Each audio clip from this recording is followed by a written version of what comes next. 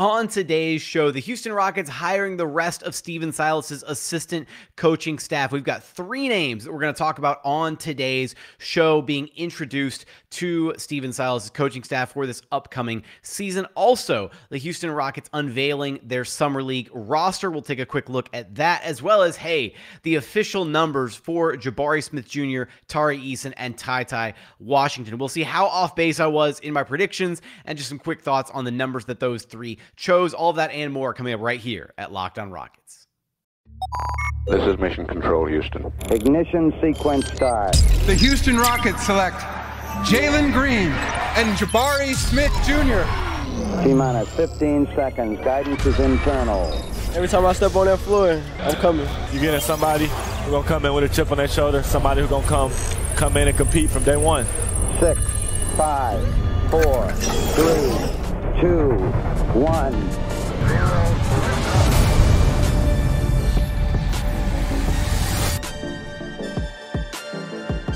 What's up, and welcome to another edition of Locked On Rockets, your daily podcast home for everything Houston Rockets basketball. As always, I'm your host, Jackson Gatlin, native Houstonian and credentialed media member. I'm also the host of Locked On NBA Mondays. I'm also the host of State of the Rockets podcast, as well as the founder of ClutchCityControlRoom.com. Be sure to follow along on Twitter at JT Gatlin, and the show, of course, at Locked On Rockets. Now, today's episode is brought to you by BetOnline. BetOnline has you covered this season with more props, odds, and lines than ever before. BetOnline, it's where the game starts. As always, appreciate you for making Locked On Rockets your first listen each and every day. We're free and available on all platforms. We're also on YouTube, so go help us out a million times by commenting on YouTube.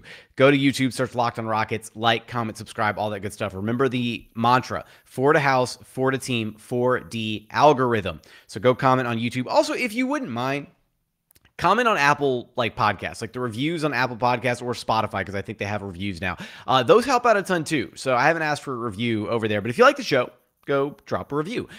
On today's show, we're going to talk about the Rockets adding three brand new assistant coaches into the mix under head coach Stephen Silas after letting Will Weaver go, letting Desagana Diop go, and then letting Jeff Hornacek go this past offseason. So there have been some question marks about what that assistant coaching staff would look like ultimately for the Houston Rockets. We have our answers now. We'll talk about the three names that they just added to the assistant coaching staff. We'll also take a look at the Rockets Summer League roster, preliminary expectations for that roster, names that kind of stand out. And then we'll also take a look at, hey, the official jersey numbers for Jabari Smith Jr., Tari Eason, and TyTy Washington. We'll have that tucked away at the very tail end of the show. But let's start with the three names that the Houston Rockets added to their official coaching staff. Again, reminder, highlighted the three names that are no longer part of the coaching staff with the Houston Rockets. Will Weaver, Jeff Hornacek, and Desagana Diop are no longer with the Houston Rockets. They did still retain, obviously, Stephen Silas, still the head coach. John Lucas, still the lead assistant for the Houston Rockets. And then Rick Higgins, still remaining a part of this Houston Rockets staff. Rick Higgins will also be the Summer League coach for your Houston Rockets in Las Vegas, upcoming just a little bit later this week. So it'll be really interesting to see what we learn about Rick Higgins as the Vegas Summer League coach. Last year it was really cool to kind of learn about Will Weaver, his style, kind of things that he wanted to do. So hopefully we get a bit of a glimpse into Rick Higgins as a coach this go around. Pardon me. So the three names that the Houston Rockets dropped in: Lionel Hollins, pardon me, Lionel Hollins, Mahmoud Abdelfattah, and Mike Batiste.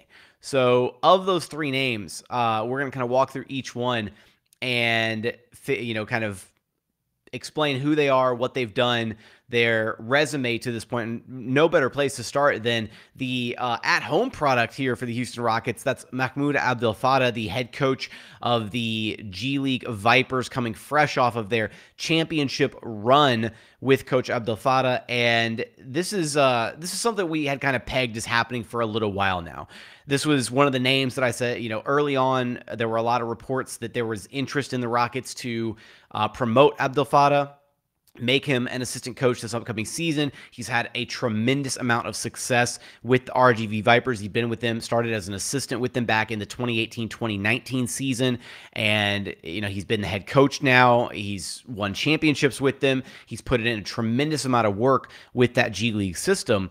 And not only that, he's also kind of been, the Rockets run their G League team so much differently than any other G League team in the NBA, so much so that it feels as if it's almost like like its own NBA team, like its own little ecosystem that they run.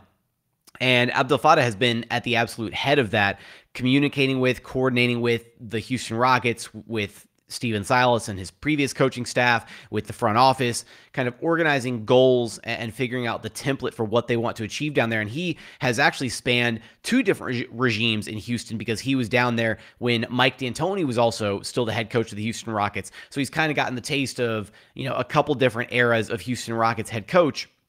And throughout both of these eras, the mission statement, the ideology, the philosophy for RGV has always stayed the same, which is they mimic everything that the Rockets do at the NBA level. They implement that at the G League level so that there's synergy between these two organizations, so that when they bring a player down to RGV, or if the Rockets send a player down to RGV, if they're just trying to develop talent at the RGV level, like a guy like Jae'Sean, what happens then is there's synergy. Those players have a formal understanding of, okay, this is the system that the Rockets are running. I know that when I get sent up, or if I get sent up to their team, I know exactly what I'm going to experience, what I'm getting, all that stuff. So Mahmoud Abdelfattah has been at the core of that, and at the core of the success of the RGV Vipers for a minute now. And he actually did an exclusive interview with The Athletic's Kelly Iko back in, I think it was April, I believe. And he had this really great quote kind of talking about who is Coach Mahmoud, right? And first off, you should absolutely go check out the interview. Kelly does a fantastic job whenever he gets to sit down one-on-one with somebody else, and no shortage here with Coach Mahmoud Abdelfattah. This was a great one-on-one piece, but here's a little piece about, Coach Abdelfattah responding and saying who he is as a person, right? He says, I'm going to bring the same thing every single day, the same positivity, the same enthusiasm. And I'm going to put forth my best effort to help guys achieve their goals, whether guys play or not. I'm going to show them love. I'm going to sit down to watch film with them. I'll get on the floor and work with them. So it's not going to change who I am. When it gets to the floor, it's about letting guys be who they are. I'm going to hold them accountable to the things that Coach Silas does up top. Now, this is referencing what he does, with his time with the Vipers, although I'm sure that message still stays the same. Sitting on the bench a few seats down from Coach Silas, he's still going to hopefully be able to keep guys accountable for the things that Coach Silas wants them to do. But just making sure guys are on time, guys are being professionals, and doing the things that they would do if they were in the Houston locker room, which, hey, he's in the Houston locker room now. So I thought that was a cool little tidbit from that article. You should absolutely go check out the rest of the article over at The Athletic by Kelly Iko. But I do think this was a great opportunity for the Houston Rockets to kind of see some, quality in their organization, right? To see a talented individual like Coach Mahmoud Abdelfattah and give him a chance at the NBA level on the bench at the, near head coach Stephen Silas. As soon as the vacancies started popping up for the Rockets, one of the first names we pointed to was Mahmoud Abdelfattah, because it just makes sense to bring him up to the NBA level. He's a talented head coach. He's achieved everything he could hope to achieve with the RGV Vipers. He's had a great developmental program down there. He's had players that have come through the Vipers like, Clint, well, these are just players that have come through the Vipers in general, but Mahmoud Abdelfattah has spent some time with these guys, right? Clint Capella, Robert Covington, Daniel House Jr., Isaiah Hartenstein, Jae'Sean, Josh Christopher has spent time down there. Anthony Lamb has spent time down there. Armani Brooks has spent time down there. Usman Garuba has spent time down there. Like, he's got kind of prior established relationships with a handful of these guys, and he's played a big part in the development of some of the names that we've become accustomed to as Rockets fans. And I do think that this is maybe this was the organization learning from prior mistakes, right? Nick Nurse being down there with the RGV Vipers and then getting a chance at the NBA level to coach the Raptors and becoming a championship coach seemingly overnight, right? So maybe this is the Rockets realizing that they've got this like farm system available to them with the quality that RGV has, and they want to make sure that they don't miss out, right? That another team doesn't come in and swoop up Coach Abdelfattah, and then they lost out on another possible championship caliber level coach who, just got his time of day with another team, another organization at the NBA level. So maybe that plays a part into it. I'm not trying to minimize what Coach Abdelfattah has done. In fact, if anything, this emphasizes what he's done, right? He's had so much success with the Vipers that I feel like any NBA team was bound to come swoop him up and at least put him on the bench, if not potentially even offer him a head coaching role. So it'll be really great to see what he actually accomplishes with the Houston Rockets, the role that he ultimately fulfills with this Houston Rockets team. Coming up, I do have two more names that I want to talk about here that the Rockets added to their coaching staff. We're going to get there after a quick message from our friends over at BetOnline, because BetOnline.net is your number one source for all of your sports betting needs and info. Find out the latest sports developments and league reviews, including Major League Baseball, UFC, MMA, boxing, golf, you name it, they've got it over at BetOnline. It's your continued source for all of your sports wagering information, including live betting, esports, and more. And speaking of more, right now you can go to BetOnline to see who the odds-on favorites are for NBA Rookie of the Year this following season. Right now, Paolo Banchero plus 300 leading the way. You got Jabari Smith Jr. right on his tail, though, at plus 375. Chet Holmgren in third place at plus 575. And then rounding out the top five, you got Jaden Ivey at 650, or plus 650, I should say. And then Keegan Murray, a distant fifth, at plus 900. So for all of that and more odds, head to their website today or use your mobile device to learn more about the trends and action available to you. BetOnline, it's where the game starts. And continuing on here at Locked on Rockets, your daily podcast home for everything Houston Rockets basketball. Now, let's talk about the other two names that the Houston Rockets have brought on board to Stephen Silas's coaching staff. And we'll start with first Lionel Hollins, who I think is actually, as excited as I am about the addition of Coach Mahmoud Abdelfattah. I think Lionel Hollins is maybe the most intriguing of the three hires, because he's going to be a guy that brings the defensive intensity that I feel like has been sorely missing from this Houston Rockets team, and he's got the defensive pedigree to go along with it. So for those of you unfamiliar with Coach Lionel Hollins, he was the head coach of the Memphis Grizzlies for 5 seasons during the truly, amazing grit and grind era Memphis Grizzlies that were, every single year one of the top defensive teams in the NBA. Not only that, he was most recently an assistant coach under Frank Vogel when the LA Lakers won their Mickey Mouse ring, sure, but still the Lakers were the third best defense in the NBA that season, and they were an incredible defense even before the Disney bubble hit. So, this is a coach with pedigree who understands how to have an NBA defense succeed at the highest possible levels. So he's got, the championship pedigree. He's had high levels of success, with leading playoff basketball as a head coach. And the most intriguing part about his hire is Jonathan Fagan noted in his reporting that Lionel Hollins was actually a candidate to be on Stephen Silas's coaching staff back in 2016 when the Houston Rockets were debating between hiring Stephen Silas and Mike D'Antoni originally.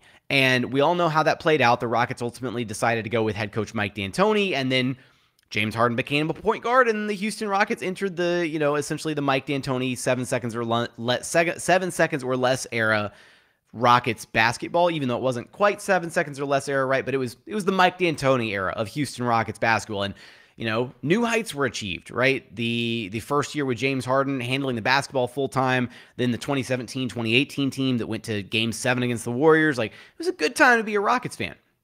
But there was always that, a little bit of that what if. Like, what if the Houston Rockets had gone with Stephen Silas 4 years earlier, right? What if they had gone with him in 2016? What would that have possibly looked like?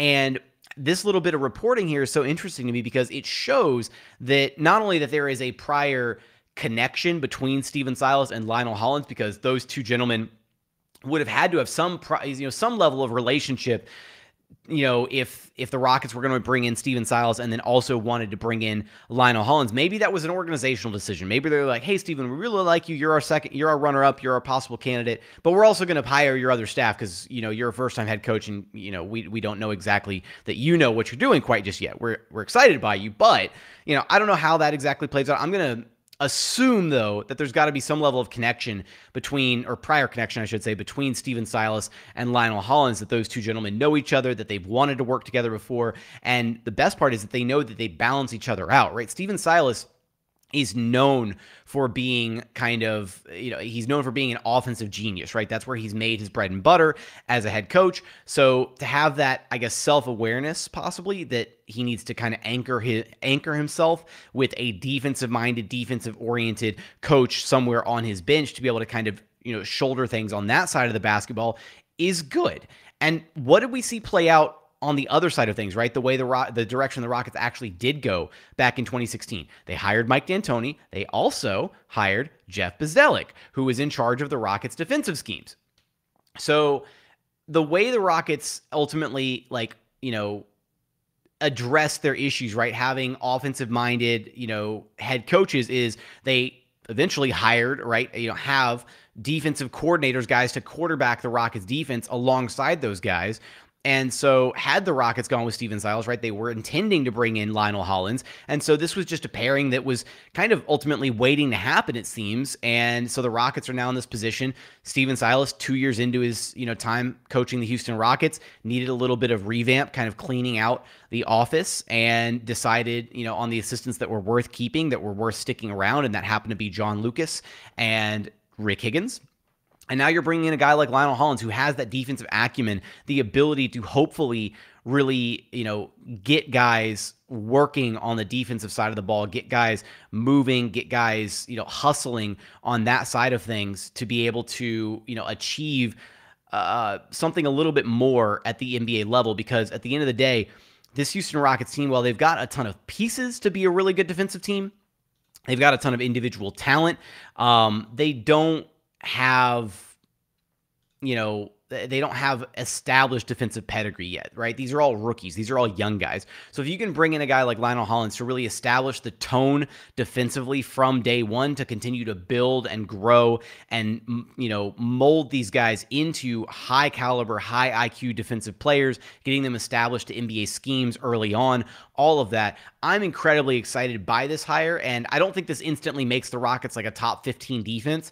My projection currently for where this team is going to fall somewhere defensively is I'm hoping they land somewhere between 20 to 25, which would be a gigantic improvement from where they were, for the majority of last season at the bottom of the NBA defensive ranks. So somewhere 20 to 25 around the start of the season up until the All-Star break, and then hopefully a notched improvement even further past that. I'm hoping post All-Star break, or roughly second half of the season, they are somewhere in that 15 to 20 bracket, or maybe even a little bit better than that, depending on how things kind of coalesce and come together between this group of rookies and really how talented they are on the defensive side of things. Now, the final name here that the Houston Rockets are adding to their coaching staff, Mike Batiste, I apologize, who was formerly a Wizards assistant, who also, like Lionel Hollins, played for Arizona State. He played for the Grizzlies and Clippers. He was also part of 3 EuroLeague championship teams overseas, and he was also an assistant with the Hornets and Magic after a stint in player development with the Brooklyn Nets while Lionel Hollins was the head coach there. So right after Lionel Hollins' stint with the Memphis Grizzlies, he spent 2 years as the head coach of the Brooklyn Nets, and Mike Batiste was there as an assistant under him. So, there are some connections here. Some, these are guys who have spent some time together, who are, aware of each other, who have, again, at least in Lionel Hollins' case and Mike Batiste's case, they've worked together previously. So hopefully there's a prior relationship there, and they're not just coming in completely blind. But so far, I kind of like these additions to the Houston Rockets coaching staff. While I was still, of the names that previously left the Rockets, I was saddest to see Will Weaver go. I thought he had a ton of potential as an assistant coach. I think, this was a guy that was in the running for head coaching candidacy positions with both the Oklahoma City Thunder and the Chicago Bulls before ultimately they went other directions with their head coaching hires, and then he settled on a position as an assistant coach here in Houston. So I was really sad to see him go, unfortunately. But of the names that are being added, I'm incredibly excited about Coach Mahmoud Abdelfattah and Lionel Hollins. Mike Batiste, I just don't know enough. I don't have enough information on him, right? There's plenty of info on Abdelfattah. There's plenty of evidence and info on Lionel Hollins to kind of paint a picture about what the Rockets are getting with those two gentlemen. With Mike Batiste, it's not quite the same. So hopefully we learn more a little bit about him over time, about what he's going to bring to the table for the Houston Rockets. But coming up, I do want to talk about the Summer League schedule, or not the schedule release, I should say, I apologize, the Summer League roster release, as well as the Houston Rockets unveiling the official numbers for Jabari Smith Jr., Tari Eason, and TyTy Washington. We're going to get there after a quick message from our friends over at rockauto.com, because look, with the ever-increasing number of makes and models, it's basically impossible for your local chain auto parts store to stock all the parts you could possibly need in a local, like in a chain store dealership or in a new car dealership, whatever.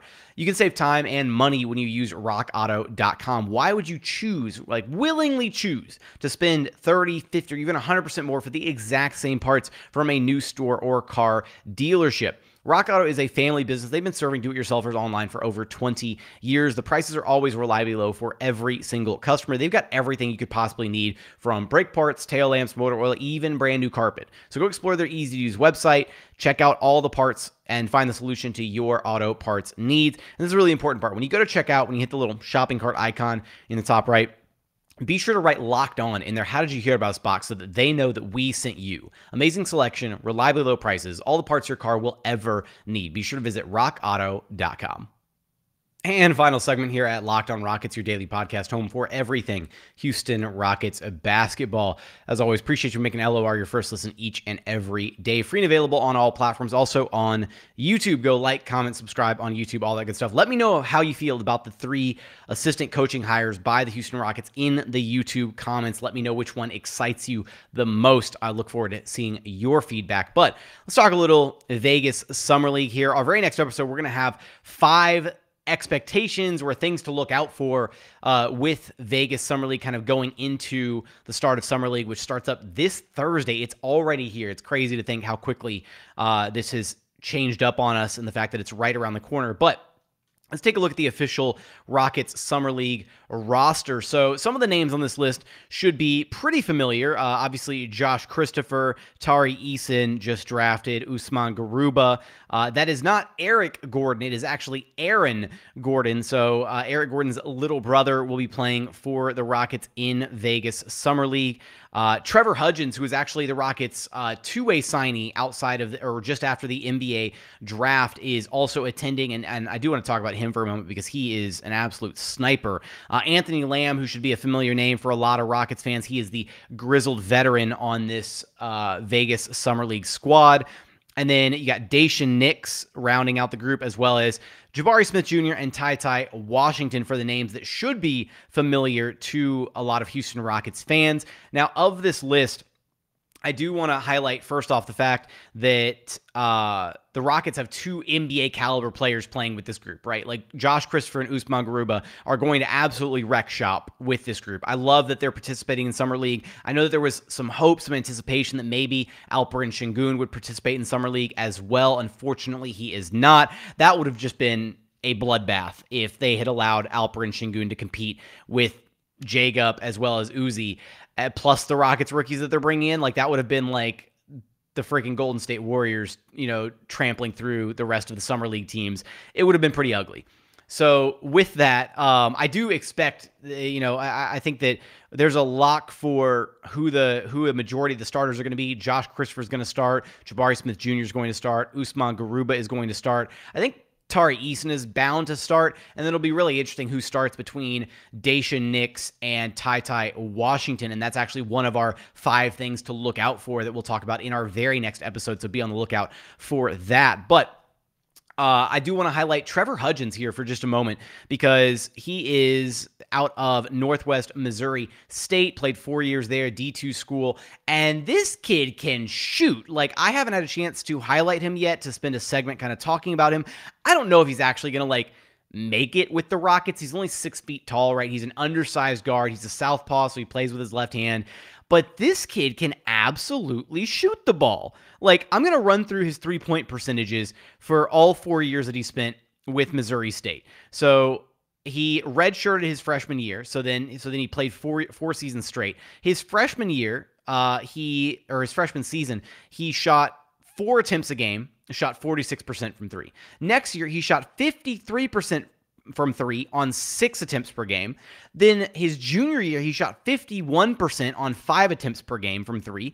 And then lastly, his senior year, he shot 40, or we're going to round up a skosh. It's 415, so we'll round up to 42. He shot 42% from three on 10.3 attempts per game. This kid is lethal with the basketball from behind the arc. It's absolutely absurd. Again, I don't know if he actually has an NBA role because he's only 6 feet tall and, defensive liabilities probably due to size, all that. And I haven't watched enough of him to know what he truly looks like as a basketball player on both ends of the floor. But he can shoot. He's got deep range too. Like, he can pull it from like 3, 4, 5 feet behind the three-point line with confidence. It's actually kind of absurd. So watching him in Vegas Summer League should absolutely be a treat, if anything else, when the Rockets do start kind of shutting down some of their other players on the roster, like Daishen Nix, like Josh Christopher, like TyTy Washington. Watching Trevor Hudgins just, fire up threes for 30 minutes a night is going to be incredible in the final couple games of Summer League if the Rockets don't allow their upper echelon prospects to play all 5 games in Summer League. So that's going to be a ton of fun. Wanted to highlight that. That's the official roster there for you. If you're watching visually via YouTube, I'm not going to run through all the other names on this roster. We'll see them in action once we get to Vegas Summer League. I just wanted to highlight the official names that are on the actual roster that Rockets fans should be familiar with, as well as the fun Easter egg names like Aaron Gordon.